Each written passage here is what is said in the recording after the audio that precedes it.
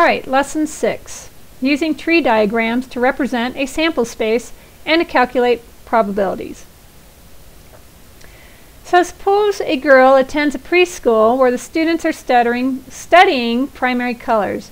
To help teach calendar skills, the teacher has each student maintain a calendar in his or her cubby. For each of the 4 days that the students are covering primary colors in class, students get to place a colored dot on their calendar, blue, yellow, or red. When the 4 days of the school week have passed, Monday through Thursday, what might the young girl's calendar look like?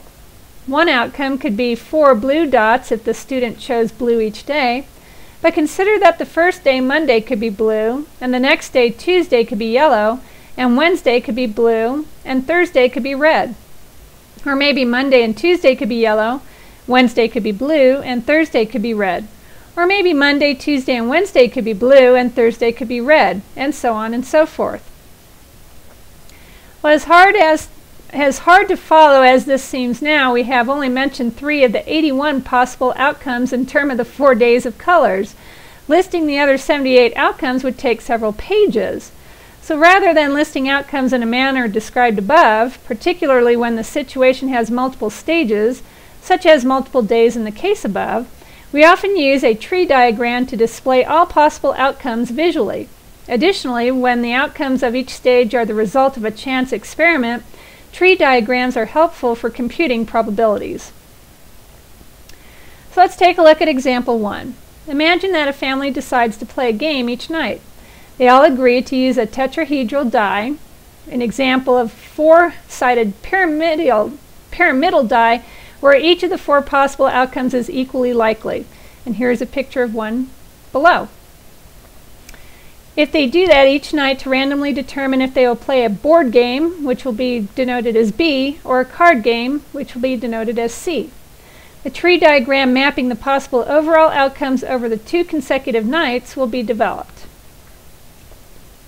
So to make a tree diagram, first present all possibilities for the first stage. In this case, the first stage is Monday. Well, again, you can either play a board game or a card game. Then from each branch of the first stage, we're going to attach all possibilities for the second stage, which would be on Tuesday. Well, on Tuesday, the possibilities are again to play a board game or a card game, or again to play a board game or a card game. So now we attach the possibilities. If we played a board game on Monday, we could play a board game on Tuesday, which would mean we'd play board games for both nights. We could play a board game Monday, but then choose to play a card game on Tuesday, which means our outcome is going to be board game, card game. If we ended up choosing to play a card game on Monday, we could possibly choose to play a board game on Tuesday. Therefore, it would be card game, board game. And last but not least, if we played a card game on Monday, we could also possibly choose to play a card game on Tuesday, and so we would have card game, card game. So note that if the situation had more than 2 stages, this process would be repeated until all the stages have been represented. We would just keep moving on to the right and put whatever the outcomes are for each of the previous outcomes and then connect them. So for part A, if BB represents 2 straight nights of board games, what does CB represent? Well, CB would represent a card game on the first night and a board game on the second night. For part B, list the outcomes where exactly 1 board game is played over the 2 days. How many outcomes were there? Well, we could have done board game, card game, or card game, board game, so that means there's 2 outcomes. Alright, let's take a look at example 2. In the example above, each night's outcome is the result of a chance experiment rolling the tetrahedral die. Thus, there is a probability associated with each night's outcome. By multiplying the possibilities, or probabilities, of the outcomes from each stage, we can obtain the probability for each branch of the tree. In this case, we can figure out the probability of each of the 4 outcomes, BB, BC, CB, and CC. For this family, a card game will be played if the die lands on the value of 1, and a board game will be played if the die lands showing a value of 2, 3, or 4. This makes the probability of a board game be, on a given night, 0.75 or 75%, because it's 3 out of the 4 possibilities. So, if we attach the probabilities, board games are going to be 75/100ths of the time, then we would write that underneath each part. So 75/100ths, 75/100ths. That means the card game would have 25/100ths because it's 1 out of 4 times. So if we do that, now we multiply the probabilities together. So 75/100ths times 75/100ths is 5,625 10,000ths, and 75/100ths times 25/100ths is 1,875 10,000ths.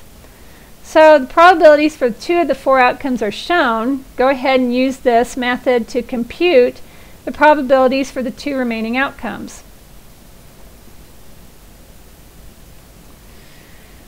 You should have had CB is 25/100ths times 75/100ths is 1,875 10,000ths.